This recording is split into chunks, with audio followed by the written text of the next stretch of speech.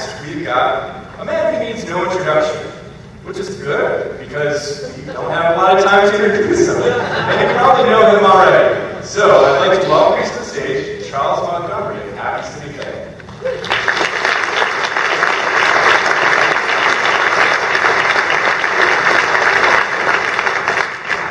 That was an awesome introduction. Okay, so I'm supposed to be the happy guy and get you all cheered up and going in the morning, and I couldn't help but feel extremely angry during the last presentation, and I'm going to be gracious and hold my thoughts on that. But I'm actually kind of charged a little bit by something else I heard earlier this week. Okay, so I live alone, and I'm a single guy, and I'm on Tinder, and I'm having a chat with this handsome dude. And I'm like, so are you gonna go to Placemaking week and go to some of the events around pro? And this is what I get. He's not gonna come because it's just not relevant. It's annoying when there are people dying, starving, addicted on our streets. He's talking about the inequity and the urgent unfairness in our city. So I was totally deflated. We didn't go on a date. And we kind of got me thinking, you know, here you are. This is what people think of us today. And actually, to be honest with you, I was kind of feeling sparkly and rainbowy myself. But like, the gathering of the tribes, we're all going to be here. We're going to go on the bike ride. We're going to have these street parties. We're going to cheese steaks. We're going to feel wonderful. We're going to hug.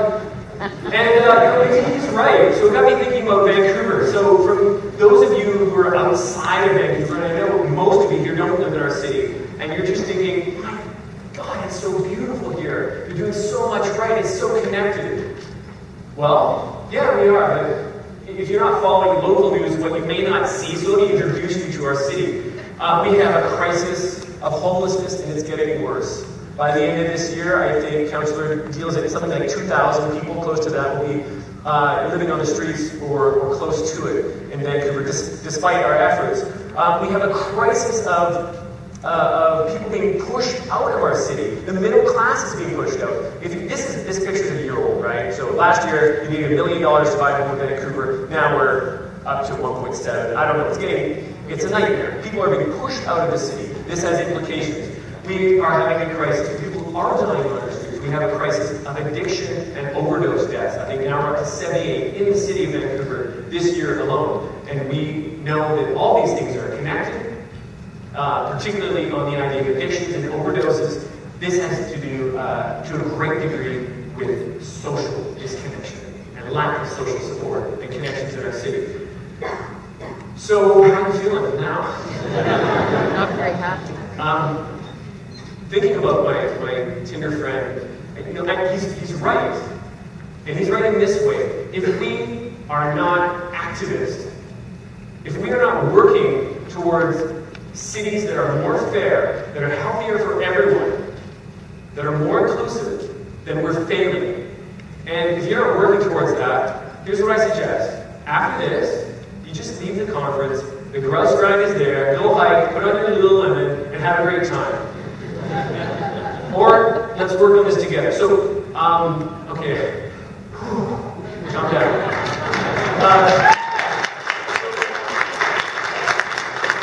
Okay, so I spent 10 years being super poor in order to write this book, looking at the connection between urban design and human health and happiness. Now I'm really lucky to be working with a team of people here around the world who are looking specifically at these connections. And our work has led us to conclude that indeed the way we design spaces and cities and systems has a tremendous effect on health and happiness. And indeed our cities are designing our well-being. And when I'm speaking about happiness, I am talking about everything that matters to human well-being. And we need to start repairing the damage we've done over the last 100 years and create places and systems that nurture all of us. So, I did mention the word happiness. And so when I do that, typically, and we're talking about happiness and mobility and placemaking, you know, first you have to define what do you mean by this word, happiness. How do you measure it?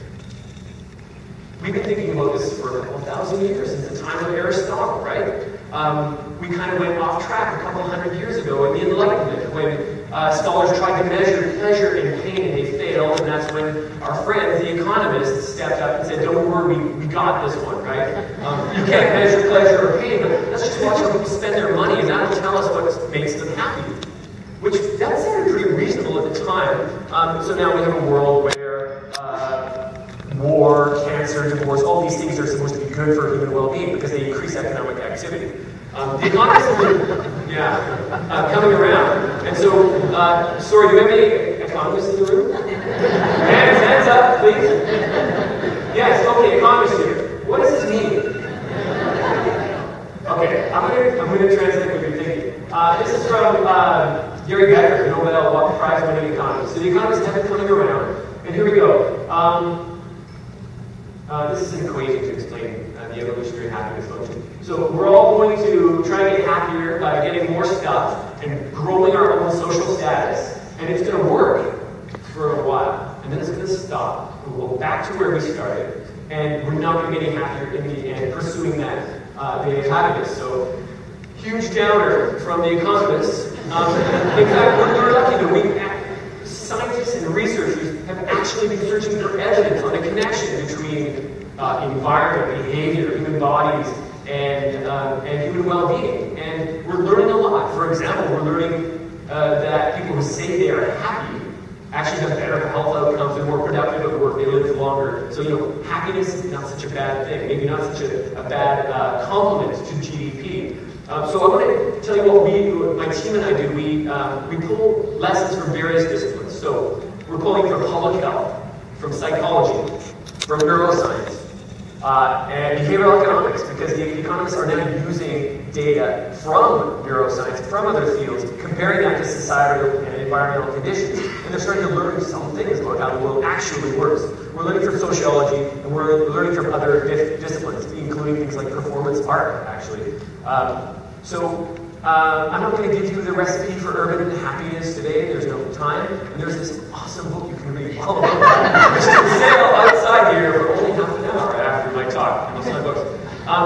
But I want to talk about what matters most, and then thinking back to I can't call him my friend, we didn't actually meet, this person's critique. What matters most to urban well-being? And it's actually pretty straightforward. In the words we mentioned already today, we know that social connection matters more than anything else for happiness and for health. We know that people who are socially connected, family, and to friends, again, more productive at work, more likely to survive cancer, they get sick less often, their communities are more resilient, they live on average 15 years longer than people who are socially connected.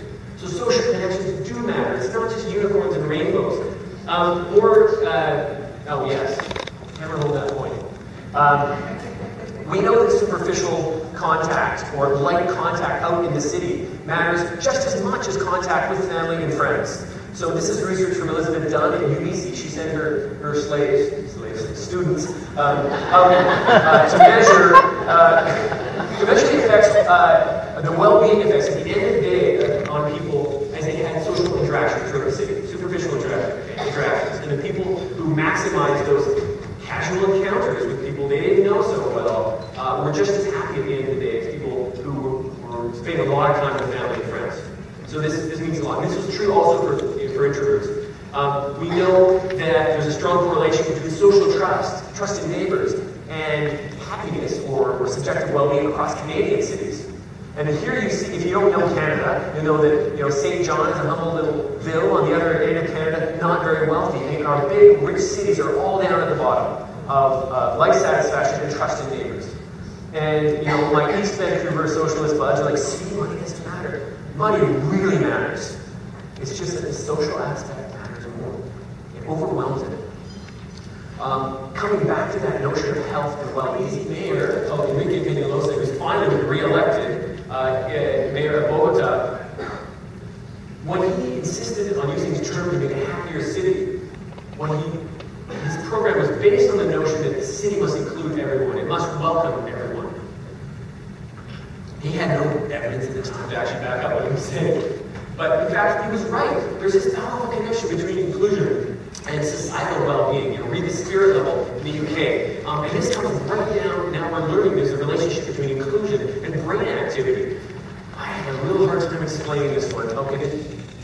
Full disclosure, this is a mouse's brain, not a human's brain.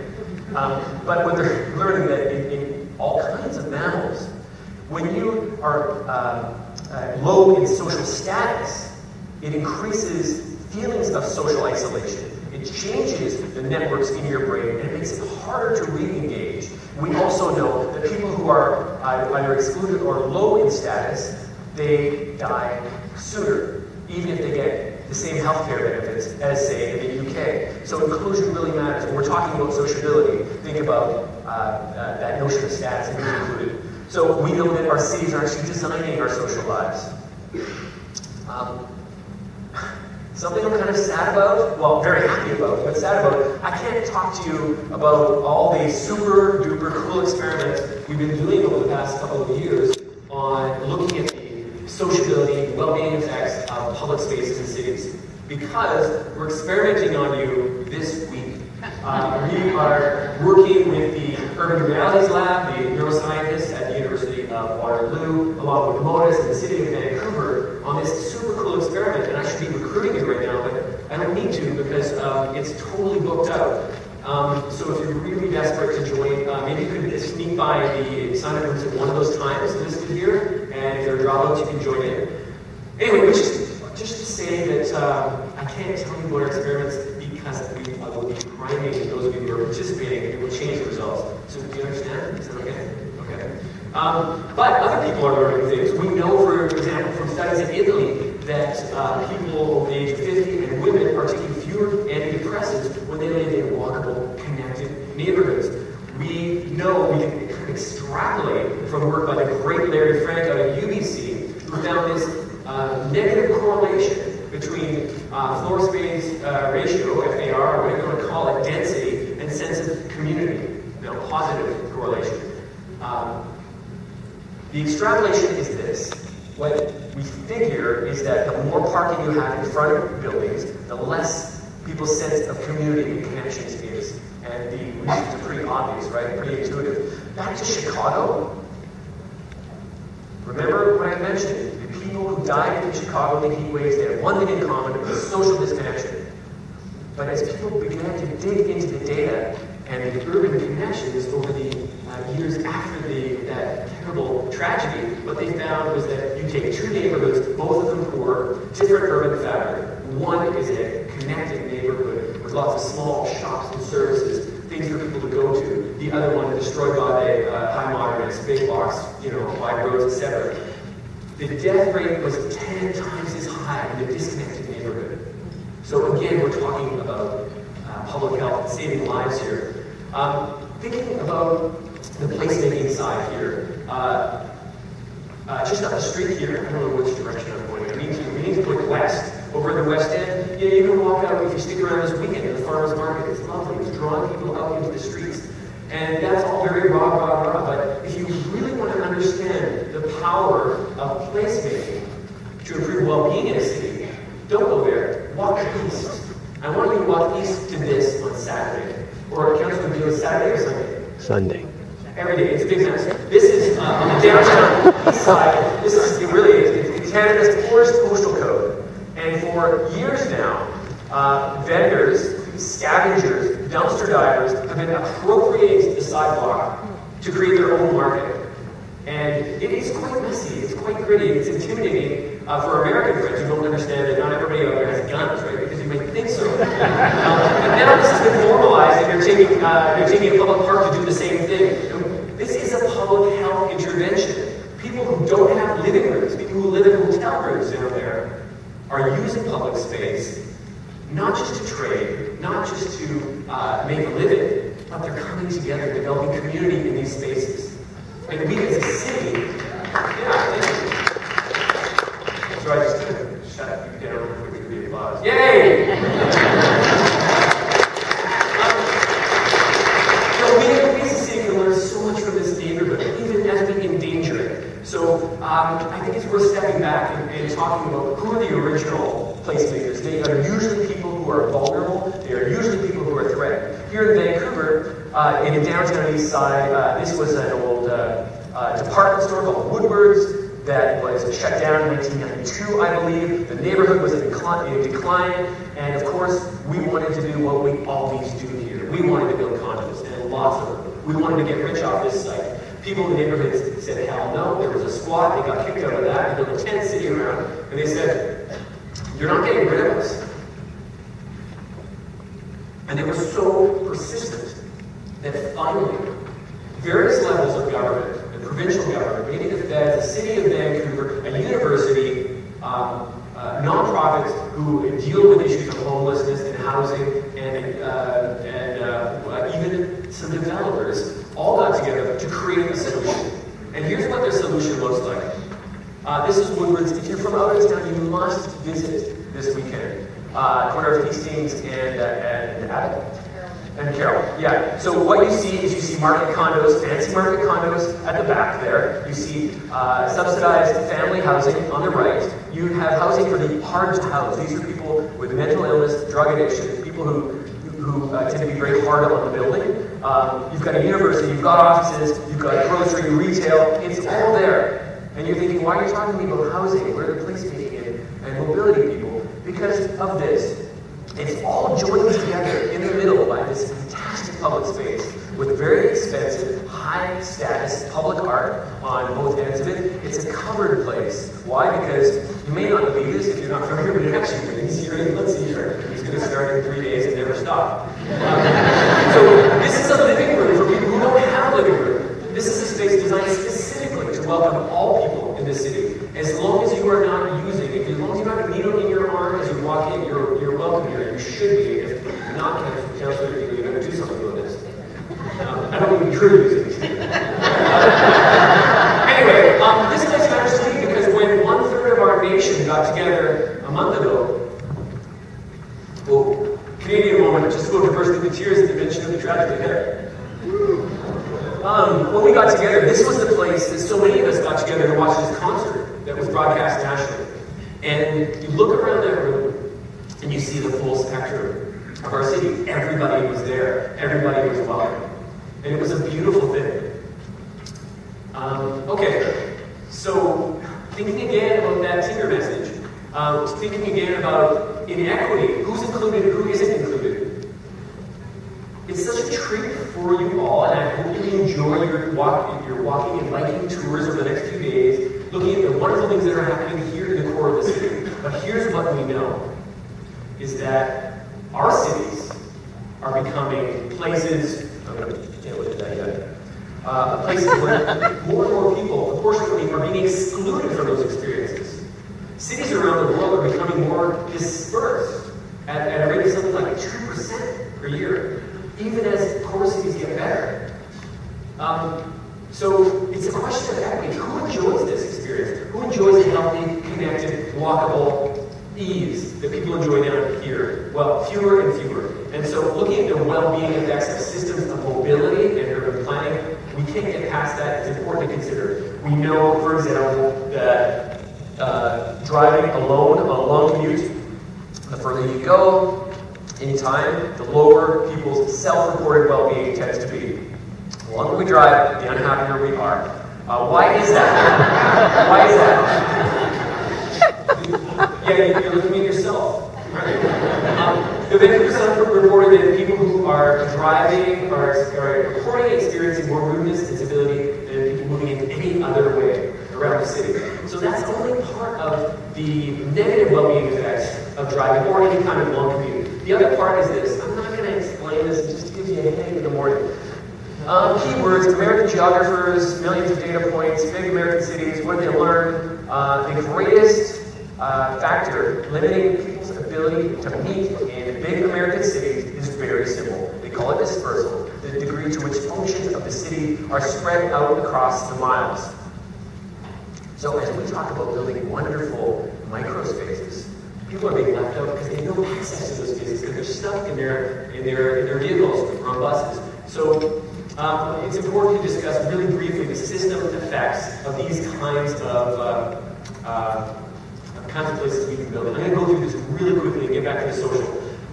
Because we have some Americans in the room, let's pick on you for a while. We're looking in the Atlanta region.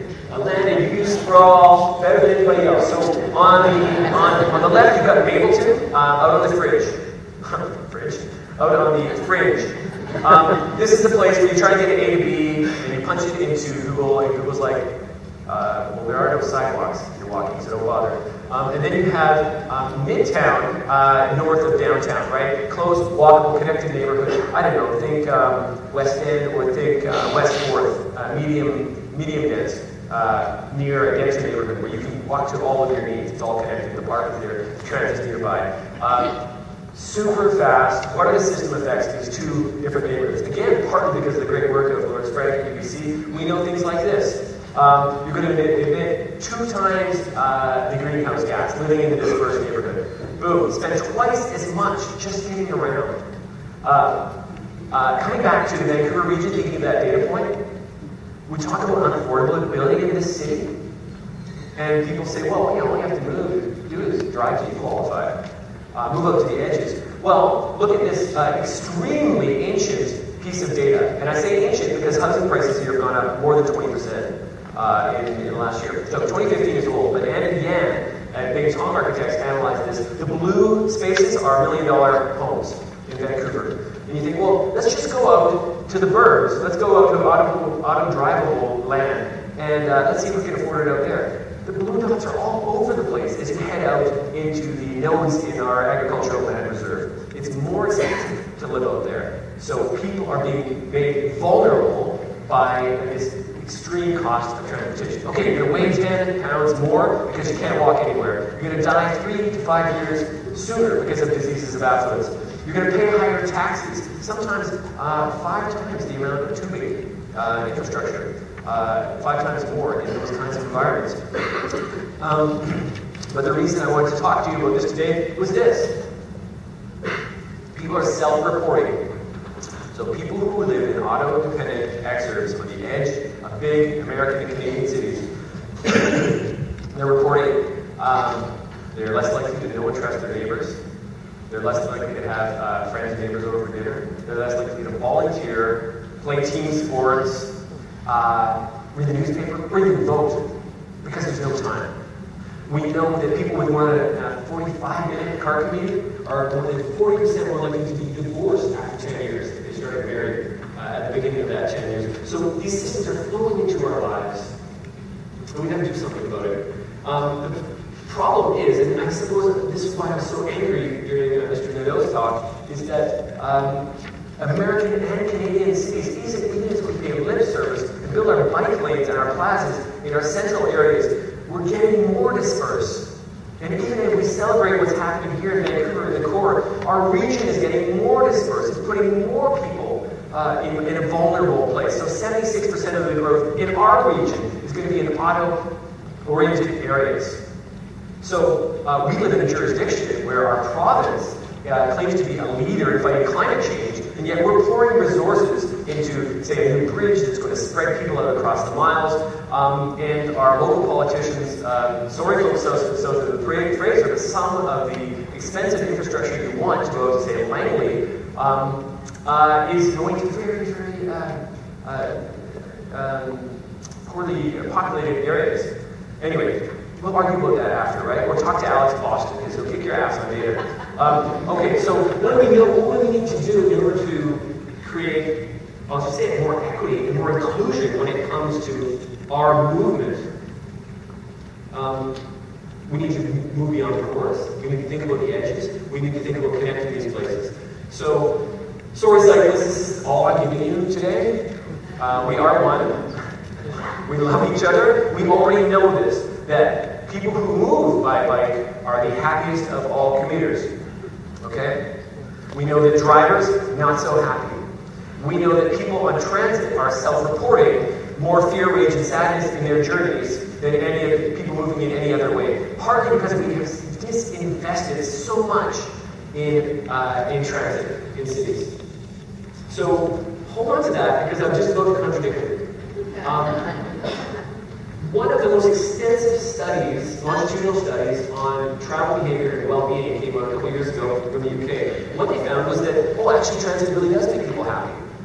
So it's a head scratcher. You think, well, people are saying, I hate my journey. How can transit make me happy? Well, this study is looking at self-reported well-being. People reporting on how happy they are considering their entire life, not on their journey, okay? And what they found was that when people switch from driving alone to active transportation, walk, bike, and yes, even transit, they are starting to self-report being happy with their entire lives. So what is going on here? Your journey is making you less happy, but you're getting happier in life. And what they figured is this, is that your transit ride is actually a walk, and then it's a ride on transit, and then it's a walk again. That is what is building happiness in these situations. So this is a powerful message for all of us who are thinking about what happens when you get off that vehicle. You get out of your car, you get out of the bus. The walking experience matters so much. It's a sacred experience. It should be treated as thus. Therefore, we know when you get out of that transit stop, if you are in South Kensington in London, and there's delight all around you, and a slow, safe, social environment, you'll keep traveling that way. We know that if you build, as Dallas did, an extensive light rail network, you may find that ridership goes down after you spend all that money, which is what happened in Dallas, because there's nowhere to walk to. And even if there was, it's so incredibly unfriendly. We know that we're trying here in this region. I don't know how much time you have when you're here, but in some cases we're doing this well. So Newport Village, Newport Moody, low in GHG, high in walkability, friendly, comfortable. Not everybody needs to live in a tower. There are towers there. There are also townhouses and houses nearby. Super, super high on walk score. And by the way, there should be a line right on the bottom of that street, because in a couple of months they're going to get SkyTrain, and everybody's going to get moving that way. So we're making improvements. And it's not good enough. It's not good enough. It's not good enough because it's these people are going to cross extremely busy roads just to get to SkyTrain. It's not good enough because it's still an auto-validated environment that doesn't value children, that doesn't value those who have trouble moving around. So I want to leave you with one example before doing a quick experiment with you, okay? And that's this. The place that's inspired me the most, and the kid who's inspired me the most in my journeys, is this little dude. He's called the vehicular cyclist in Valon, Freiburg. So, look, this kid is 5 years old. I met him on the first day of school. I was staying with his parents, and he looked up to me on this journey, and he said, "We're going to go back to school together." And then he said, "Tomorrow, I'm going to go back to school alone." I was like, funny kid to his mom. And she said, no, yeah, he's going to go back to school alone tomorrow. I said, well, how can that be? Are you crazy? And she explained that in Valon, this is the experimental community on the enterprise of Germany, that in fact, this is fine, because number one, the speed limit is 5 kilometers an hour. Not 30, which is what we sometimes consider to be safe on our slow streets. Not 20, like they do in Vienna. 5, it's a walking pace. The other thing they've done, so no cars are moving swiftly here. The other thing they've done is internalize the external cost of car use. So if you move to Valon and you have a car, no problem, you're totally welcome. You just have to spend $20,000 on a parking spot in the village. And it's a very nice garage. And if you don't have a car, that's okay, you only pay $5,000. You get to buy a park in the middle of the village. So it means it's less expensive for those who don't want to drive. It also means that everybody begins their day with that 3, 4, 5-minute walk or bike ride, biking to transit, biking to school, biking to the office. What it means is that Valon itself is a place of immense ease and sociability and safety, where you do send your children out early in the morning by themselves for their journeys, where people are connecting face-to-face in an easy, trust-building way. And that's what I want to finish with. Whenever we meet face-to-face in our cities, it changes us. And I'd like you to help me with an experiment that relates in no way to the other experiment we're doing outside this room this week. It takes about 30 seconds, and I would like to invite you, anybody who doesn't want to participate in this 30-second experiment, put up your hand, please, and that's just fine. No, really, it's fine. Okay, here's what I need to do. But please, you have to be quiet and listen to me as I lead you through it. And then you can talk when I tell you to. So first of all, those of you who can stand, please stand. Okay. Now, what I'm going to ask you to do is, when I say go, I want you to locate someone near you who you don't know. It must be someone you don't know. I want you to greet that person. I want you to exchange something nice about each other. Just say anything nice. Maybe it's their clothing, maybe it's their smile. Go both ways. So there's a greeting, there's an exchange, you know your names, and then once you've done that, mean it, that's 20 seconds. Then I want you to take a selfie of yourself, but pretend that you're old friends. So you can even pretend you're old friends who haven't seen each other in years. Embody that feeling. And groups of 3 are fine. Okay, you have 30 seconds. Stop. Mark's waiting in here when our session is over. You guys have certain things taking too long. Okay, just a quick check here. Whoever feels worse now than they did a minute ago, say worse. Whoever feels like just the same, go, eh. Okay, whoever feels a little bit better, say better. Better. Okay, I'm not going to talk to you about the biochemical effects of what just happened. You already know you feel good. You already know that intersection, even with your being stranger, feels good. And this is why some of you do the work you do. I don't need to explain that. What I think it's important to explain is this. We've done this work experiment, really, in cities around the world. And what we found, we do something different. We usually take a third of the room and make you do nothing. You're not allowed to talk, you're not allowed to greet people. 2/3 of the room do what all of you did. And then we survey people. We ask them, if you dropped your wallet or purse out in the city today, what are the chances you get it back if a stranger found it? And this is the amazing thing. Something happens to people during that experience. What we found is people's trust in strangers, not just that person, but everyone in the entire damn city, grows after that momentary experience. Guatemala, a very dangerous place, up by 34%. New York City, 28.5%. Querétaro, again, in a very low-trust environment. It caused people to change their feelings about their fellow citizens. In our other experimental work, we found that it actually changes people's attitudes and politics. So they say they would like a fairer society, they want a greener society, they want a slower city, and they're willing to pay for it.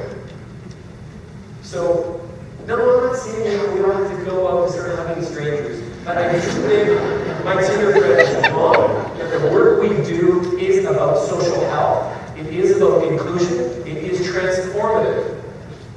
And finally, I see you waving at that part, I don't know. Finally, with one message from John Helliwell and the happiness economists, some of whom are great people. They say the best way to improve your personal happiness is to work together with your allies on a cause that's bigger than yourself. So let's do that together this week. Thanks for having us.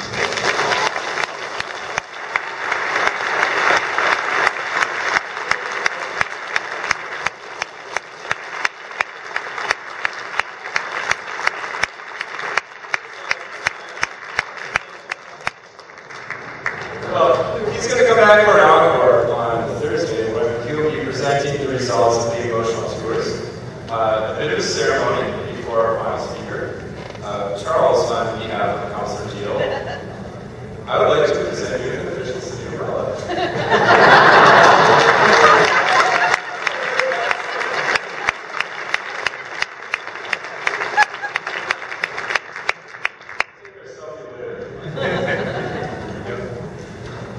So like I mentioned, he's going to be back on Thursday